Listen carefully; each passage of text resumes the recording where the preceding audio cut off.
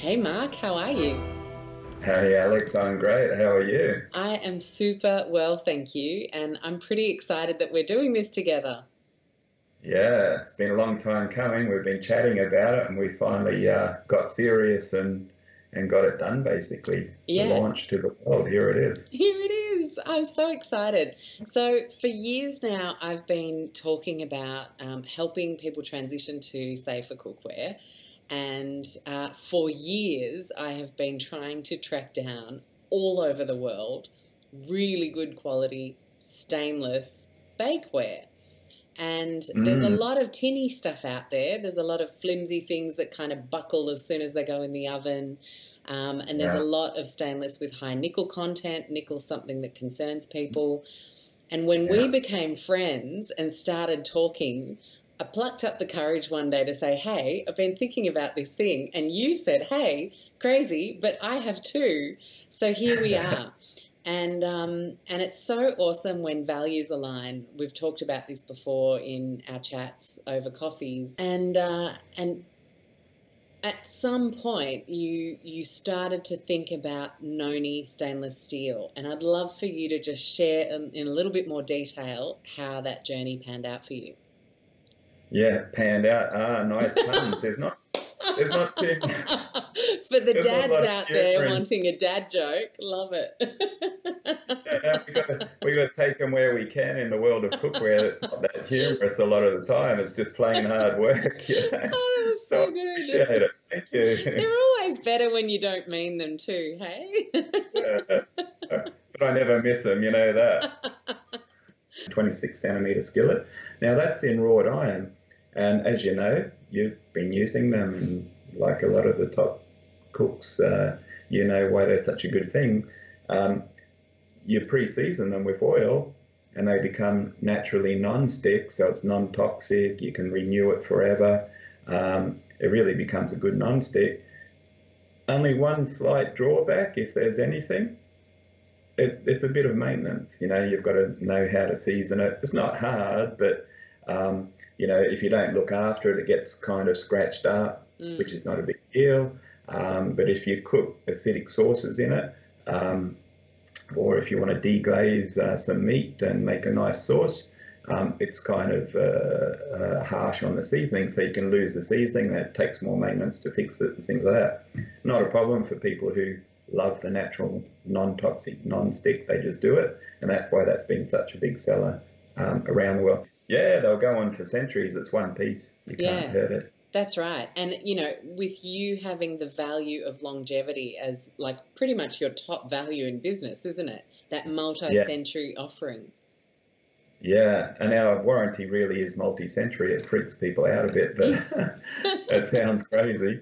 But multi-century is easy. I mean, Yeah, any engineer who looks at these pans made as one piece and from this material that also doesn't crack, you know, it's really obvious they're going to go on for several, at least several centuries. We just don't know how many, so we just got to say multi-century. That's totally. And so from there, the stainless steel to go to offering. stainless steel. Yeah. Well, I said we got to get these done in stainless steel somehow because of the low maintenance aspects of stainless steel and being able to use acidic sources and deglazing, all that stuff.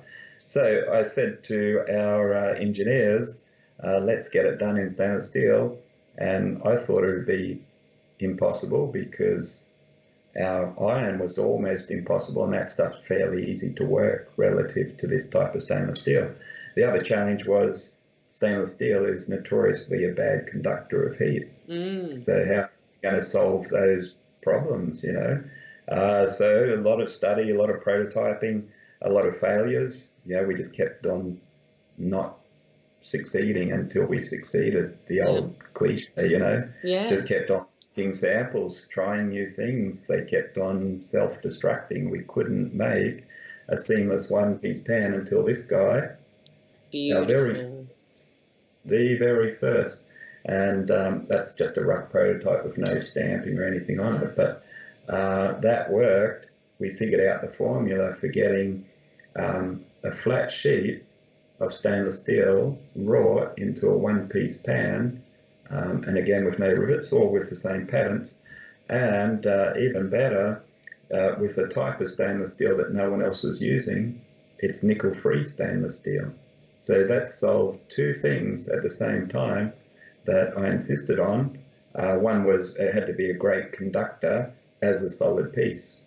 So if we used regular stainless steel, nickel-based stainless steel, it would be such a poor conductor that you'd have hot spots, you'd have very slow heating, poor response, big waste of energy input as well to keep them hot. So this is highly conductive. It's almost as conductive as our iron pans, and it shocks people. And then to be nickel-free, because I've told you before that we studied fairly carefully nickel coating our iron pans for people who wanted low maintenance pans.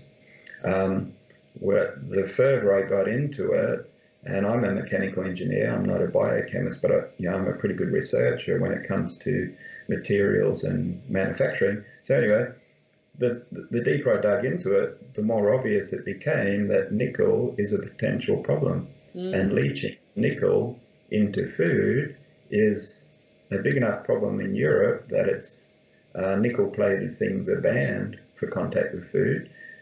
Nickel stainless steels are okay if they're not leaching enough nickel into food. And the reason they're concerned is the studies have shown birds and small mammals and organisms pretty similar to human organisms have had long-term damage from nickel accumulation in their bodies. So if we can eliminate one more thing, the cookware that's in direct contact with heat and often acidic sources that really pulls the migration of the nickel out quicker, if we can eliminate that, then that's one less thing from the toxic soup that we're all swimming in. Absolutely. And I always like to tell people, there's stainless steel and there's stainless steel. And the best from the worst is it's night and day. Nickel-based cookware, nickel-based stainless steel cookware, which is everyone else. Yeah. Everyone's used that stuff because it's easier to form, so pressing and everything, and it's easier to polish, so they end up with a prettier product at the end. Yeah. They're not high values for us. No. We're more interested in health and sustainability. So that's why we rejected nickel-based. And the biggest brands, all the most expensive stainless steel cookware is clad cookware, so layers of stainless steel and aluminium, sometimes copper, but always with the nickel stainless steel on the inside, because that's nicer to polish and it's easier to form and everything like that. So we're getting better conductivity from solid ferritic stainless steel that's nickel-free. So we've done the trials, we've got the video comparisons of the two saucepans with the boiling points. I remember seeing that and thinking, wow, that is impressive.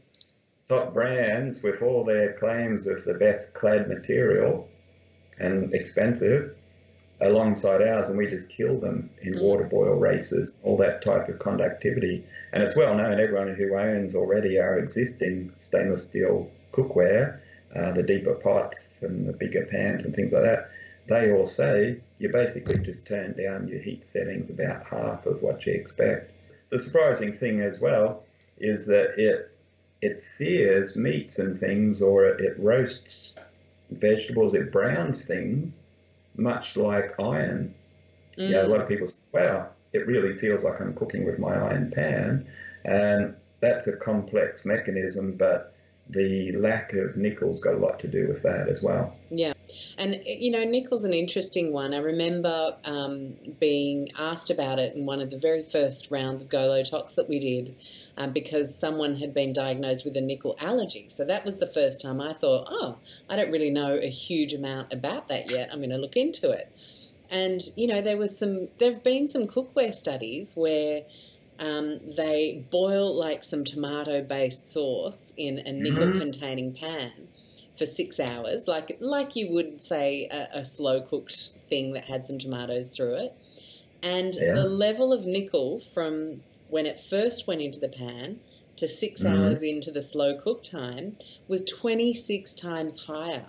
And so if Yeah. you're one of these 1 in 10 people who is said to be affected by nickel in often a cutaneous way, so it'll show up as eczema, it'll show up as bumps, rashes, contact dermatitis as well. It comes up in the research. 10% of the population is Hello, serious. that's a lot of people.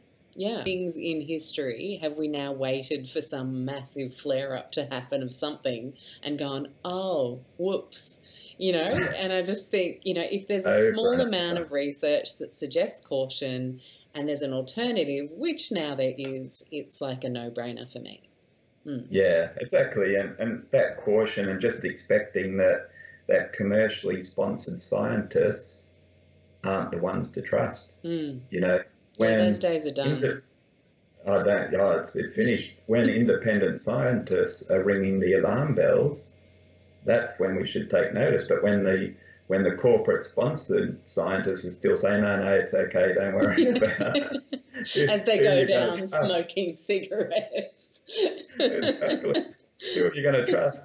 Well, look at that movie that's out now about the whole DuPont. I haven't seen it yet. I'm desperate to see that. Oh my God! And so they're still selling the same stuff. The Teflon is now just in school shorts for children. Yeah, it's great.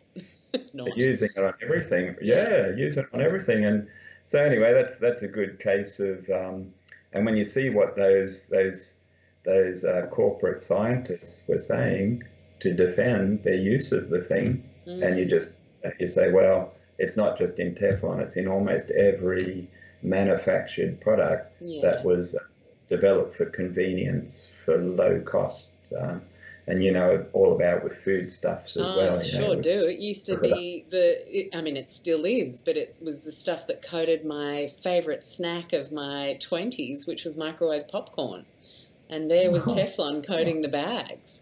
So, and we won't even get into additives and all that stuff, but it just goes to show it's our great grandmothers who knew, and the same thing goes for iron pans. They just knew the stuff works, and keeping it simple and keeping things as close to nature as possible, because nature's been doing it for millions and billions of years. We come along, and in like 150 years of industrial revolution, we think we're smarter than nature. Yeah. And it always comes back, guess we weren't that smart after all, we better revise that. Absolutely. I was watching a documentary on a Qantas flight this morning, and it was on the Kimberley region, and they were talking about conservation and the beauty of the area, and rightly so. And there was this old guy who was as Australian as they come, said, you ignore nature, she gives you good hiding. And I was like, it's just so true. And and we've just got to start a lot of ways to say it. They really are. A lot of ways to say it, and it's a truism for a reason. It always comes back to bite us on the butt. So I'm super stoked we got the chance to record together and have a chat so that people got a bit more of a window into how this all came about. But I'm very, very excited to hopefully see this hot-footing its way around homes in Australia, and I hope it pans out. There you go, one last little time in there. Well, I'm pretty sure it will. It's going to be on fire. It's going to be a hot product, Alex. And we are going to stop it right there, my friend. Enjoy, and thanks everybody for supporting this first edition Kickstarter. Thanks, Alex. Thanks for your time. Thanks, guys, for your time too.